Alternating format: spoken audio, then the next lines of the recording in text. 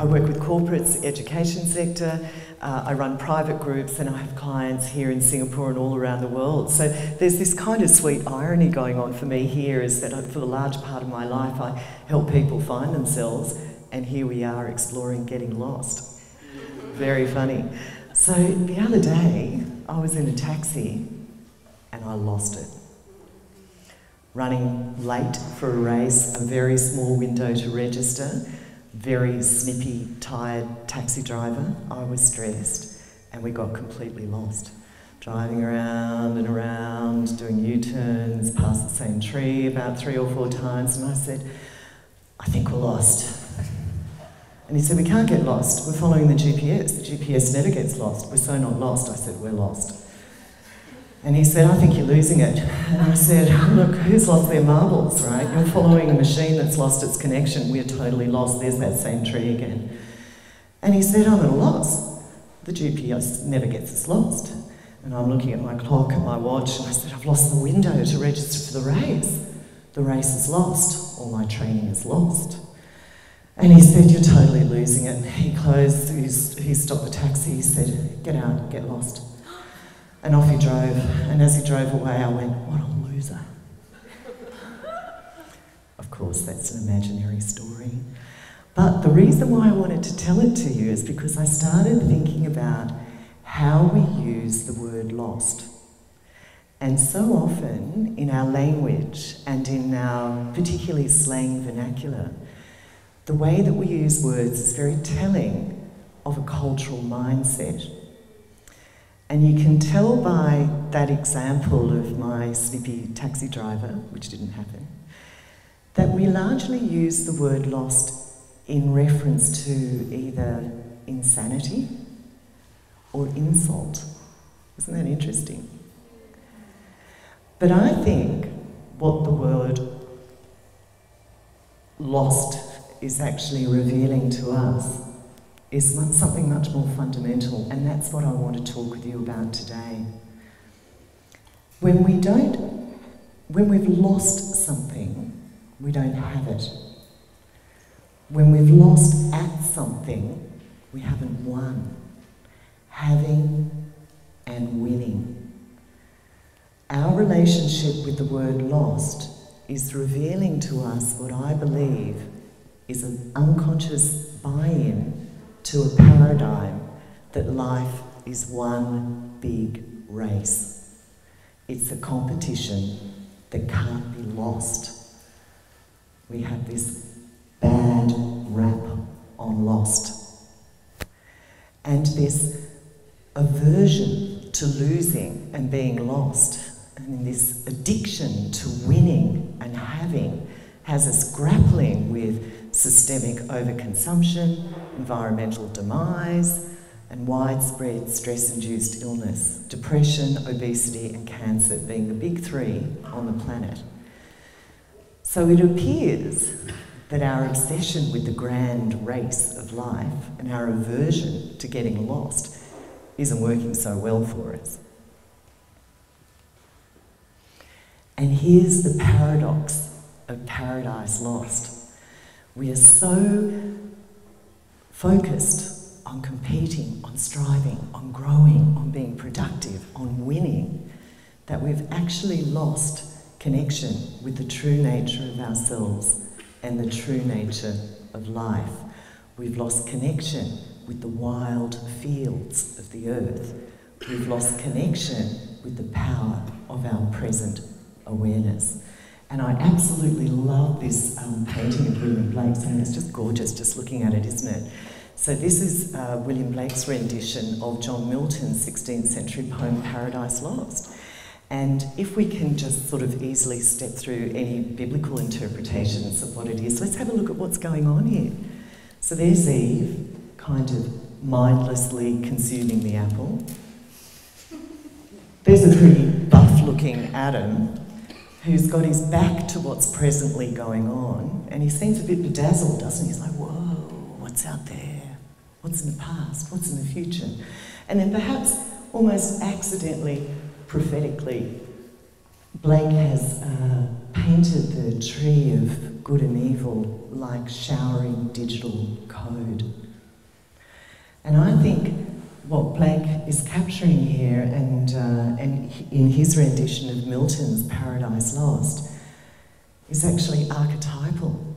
I think this picture, which is called The Fall, is capturing the invitation and the acceptance into the race. And of course, what was the promise of the serpent? To have it all, to have knowledge, to have power, to win. Absolutely beautiful. Often the classics always hold these gorgeous commentaries on the human condition, and that's why they endure. There's an inherent rhythm in all of life. In nature, in our mind-body energy system, in collective fields like markets and business cycles. And in that inherent rhythm, there's a growth and an expansion, a demise and a loss. It's how we're designed to operate. The winter precedes the spring. We have to exhale first before we have to inhale. Our hearts empty themselves of blood before they fill again for the next oxygenation of the cells. Trees lose their leaves to allow the roots to grow. The tide pulls out before it comes back in. This is the pulse of life. This is what actually keeps us moving. And when we pull back from the grand race, and when we lose ourselves in the present moment, not only is it regenerative for our physiology, but it also allows our deep mind to integrate, to rest, and then to germinate, and then to gestate the new movement forward. The grand race, which is amped up into toe-curling speed by the internet and 24/7 connectivity and constant streams of data, has us totally stressed out. Our minds are dissipated. Harvard Medical School estimates that 42% of our waking day we're not actually here. We're projecting into the future about what we haven't had, what we don't have, or what we need to do to win. Or we're tracking back to the past, again, tactically working out how we're tracking in the race. So nearly half our day, we're not here. So it appears, again, that our aversion to getting lost means that we've lost connection with the only reality window of our lives, the present. Of the 600,000 thoughts or so we have every day, 75% of them are eliciting a stress response in our bodies. So by not being mindful, and by being so bought into the grand race of life, we're stressing ourselves out. As it turns out, getting lost in the present and getting lost from the race and getting lost within the self is super good for us. So we know that when we pull back from all of the activity of the interface of our lives and we enter into presence, and we can do that through meditation, we can do that through any inner practice. If you're absorbed in a beautiful piece of music or a beautiful piece of art, or you're in a creative project that totally absorbs you, it's all the same sort of thing. When we pull back, our cells start to regenerate. We need to do it regularly, but our cells start to regenerate, our brains start to restructure, our immune function strengthens, our body chemistry balances. The body seems to love getting lost. When we let go of striving and having to have and needing and constant effort and force, and we come into a state of present awareness, that shift is marked from a move from beta to theta brainwaves. And in that shift, the part of our brain that allows us to gauge whether we're in the past, the present, or the future goes into a state called temporary hypofrontality, which means it just switches off. The shift in the brain waves is also more predominant in the right hemisphere of the brain, which can't clock the passage of time. So when we enter states of meditation, our brain responds in a way and switches mechanisms to allow a deeper lose. And all of these, that's just the brain. The brain loves getting lost. We'd need a couple more creative morning talks if we wanted to get into the heart's response and also the responses of the enteric and the central nervous system when we get lost. But what these physiological changes are telling us is that innate within our design is a requirement to get lost and get lost regularly. We are creative beings. You guys are here because you're part of a creative network, but it is the human nature. We are designed and we're impelled to create, to creatively express our truth and our talents. And when we don't, we get stuck and we stagnate and we get ill. And it turns out that getting lost is key to creative expression as well. So we know that all of the sort of writing and content on the creative mind talks about the necessity to move from a movement of force and generation into allowance. The creative mind requires getting lost so it can germinate and gestate and allow to ripen whatever the creative idea is. I come from a very creative family.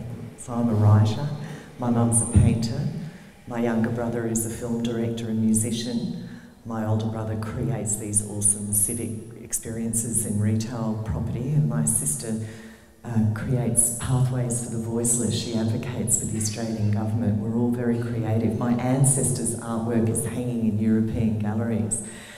And living in such a creative tribe means that there are mood swings sometimes that can tilt the planet on its axis. But what it has shown me, though, is the importance of getting lost in the creative process. So we have an understanding of that within my tribe. If one of us slips off the grid, we know they're doing their thing. We know they're getting lost.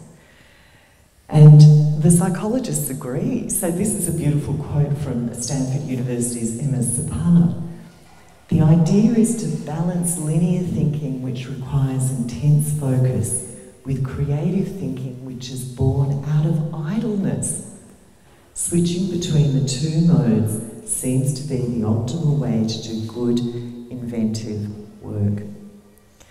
And what we find is the opposite is true. The more we regularly get lost to ourselves, lost from the race, lost into present awareness, the sharper our linear functions become. So we know that regular meditators have sharper recall, memory, fluid intelligence, pattern picking. We know that regular meditators are better able to switch between their left and right brain faculties to solve problems and to create.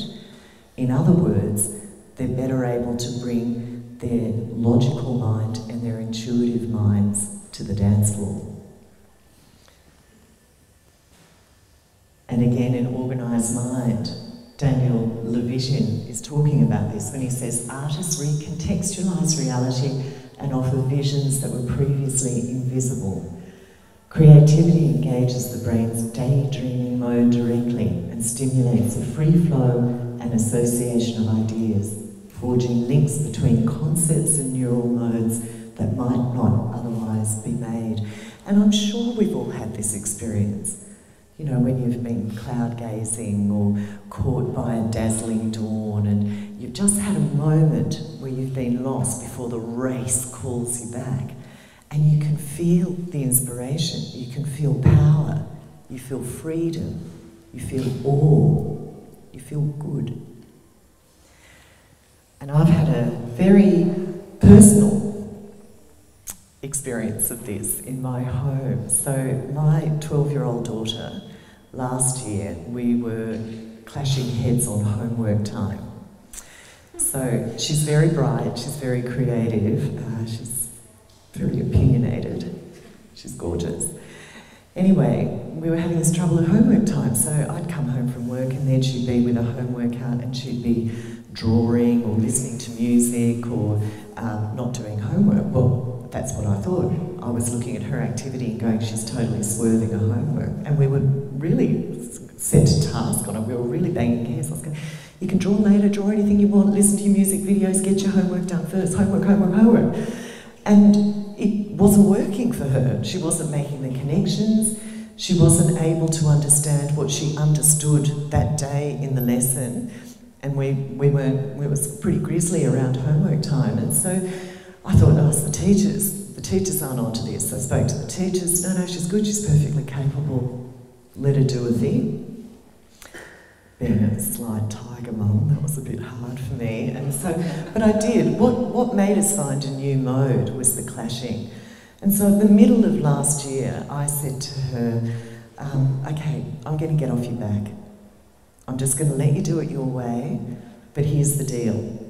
If you're late on your homework, or if your grades drop, we need to find another way. And she agreed. And so it was easy for her, but I'd get home from work and there'd be an intricate eyeball being drawn on her maths homework, and I'd be like, and I promised not to say anything. Occasionally, if I was really worried, I'd go, oh good, she'd go, yep, oh good. But what she had an instinct for is what we're talking about, that for her, she had to release from the linear, structured, forced approach and draw an eyeball for the connections to be made. All of her homework went in on time. At the end of last year, she took out an academic award for her year, and she was moved to the highest classes in maths, English and Chinese. She knew that she needed to get lost to allow the connections to be made. And I think that instinct of how our mind works is pretty impressive and very beautiful as well. So this is a photograph of her maths workbook. Every tiger mum's nightmare. But I think for me, and certainly in my life and what I have observed and what I teach, is that regularly getting lost allows us to lean into a much more expanded field of sensory perception. And when we do this, we start to access our intuition as the key guiding force in our lives. So apart from teaching meditation and doing work in corporates and all that kind of jazz, I'm also an intuitive healer, and I also teach courses in transformational practices, I guess, to live intuitively. So when I'm saying that, it's not some kind of spooky, magic, exclusive thing. It's teachable, and we're all designed to operate this way. So, for example, I would see between, depending on what else I've got on, but up to about 20 people a week for a private session, and maybe about 5 remote sessions with clients overseas. And when I put my hands on them in the session, I can see or taste an addiction which is causing the leaching of their life force and the exhaustion that they're experiencing. I can feel the terror of a childhood trauma that's been denied, which is resulting in their autoimmune disease problems. I can feel the guilt of a hidden abortion as a teenager, which is resulting in a tumour growing. Now, it's very specific and it's very useful. And so some people go, it's psychic, but I don't like that term because I think that's a term that comes from the race. If you're psychic, it's an exclusive skill, when I don't think it is. I prefer shamanic terms for this kind of leaning into broader fields of information and energy which are available to us. In shamanism, it's called the strong eye. And the word shaman is a Siberian word that means one who sees in the dark. One who knows how to get lost like a pro. And this is the way we're supposed to roll. So getting lost regularly opens up this field of awareness. That's my point here. So here are my top tips for getting lost like a pro. Wherever possible, consciously disrupt your patterned behaviours in the race. Smile first. Give rather than take. Perfect your pause. And that's the point of mindfulness practice, right? So you generate a pause point between your interface with reality and how you're going to respond. Digital detox, and everyone talks about it, but I love how they post about how they're on a digital detox. So I'm on a digital detox, everybody in the world. But we can do that in small ways, right? So we can, you're going to go down to a cafe, take a book, just leave your phone. And it's amazing how many times you go to check your phone and you go, I haven't got my phone. And then finally you realise you're in the race, right? So just leave your phone. I used to do this thing with the kids called upside down days. Because I still want to do it, but now they're teenagers, they're like, oh, get away, it's so daggy. But we used to do, first day of holidays, we did upside down days. So we ate dinner for breakfast, we wore our pyjamas during the day, we had breakfast for dinner, we got dressed for bed. We totally flipped the structure and the momentum of the school term on its head with an upside down day. I still love it, but anyway. The plan is to have no plan. All right, so this is something my husband used to say to me when we first got together in London, and we both had really busy corporate jobs and we travelled a lot. So when we had a weekend together, it was kind of precious. And I'd be up in the morning, I'd go, what's the plan? We need a plan, let's do a plan. And he endured this for a few months. And then he turned to me one day and he said, the plan today is we're not going to have a plan. And I was like, okay, cool, I can do that, that's a plan. And so that began the most beautiful courtship of getting lost. We would meander the canals of Camden, we'd hang out in the back streets of Portobello markets, we'd find some random pub that we didn't even know was there, we'd have a beautiful meal, there'd be an Irish guy playing a violin. We got lost in each other by getting lost. And still today, 20 years later, he's very intelligent, my husband, that's why he's a keeper. So 20 years later, we still wake up on the weekend and go, no plan, no plan. Meditate, meditate, meditate, meditate. Not to win, not to have the skill, not to be in the race. Meditation is not the end game. The race is really leaning in on all of these beautiful ancient practices now. It's not about winning with meditation. Meditation enables a move into present awareness. Meditation enables getting lost in yourself, just for a spell. If you do it regularly, you start to generate an inner space. And it doesn't have to be a lot, daily, but just 10 minutes a day. Establish the habit, and then you've got some space to lean into those wider fields of sensory perception. Move your body.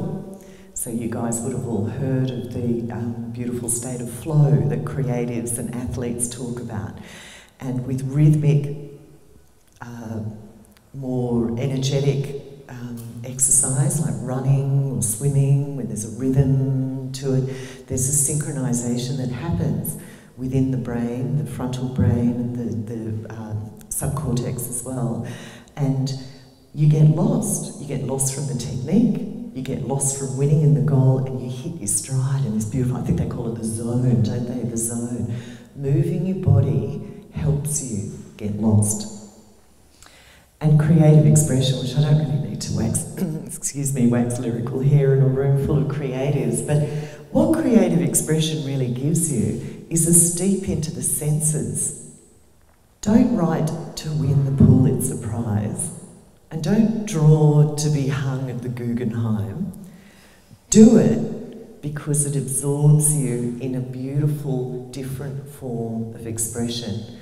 Movement, absorption in sound, using sense, getting out in the wilderness. All of these are forms of creative expression that steep you into the senses, and the senses are portals to getting lost. Escape to uncharted lands. Now, of course, we can do this on the weekend. Pick a place on the island that you've never been and just get there without a plan and meander around and see what you can find. Really, really fun. And you meet some amazing people and have these beautiful experiences. We probably all did this. I was going to say we all did this in our 20s, but you all look like you're 20. But when I was travelling in my 20s, it was pre-internet, right? So we didn't have any Google Maps or any of that stuff. And so part of travelling was just to absolutely get lost and just see what happened. And those were the days that were the best. Turn left, maybe right, have a cup of tea with that old lady sitting on the doorstep, pick up a name of something else, go there, and just intuitively navigate your way around. And now, I know travel is hard. I make a point every single year of going to an ancient, spooky, magical place. So I'm an expert in getting lost in stone circles, megalithic structures, Egyptian tombs, the Amazon rainforest. Every year I go by myself or with one other loser and my girlfriend Kate. And that absolutely, I come back totally replenished with new ideas and inspiration. Even if it takes a little while to cook up, it comes out eventually. So I know travel's not easy for everybody, but I would definitely recommend some form of regular retreat. Pull back and out of your normal space, your normal environment, and retreat. Just for a spell, in 3 days will do it. And you'll start to feel the benefits of getting lost.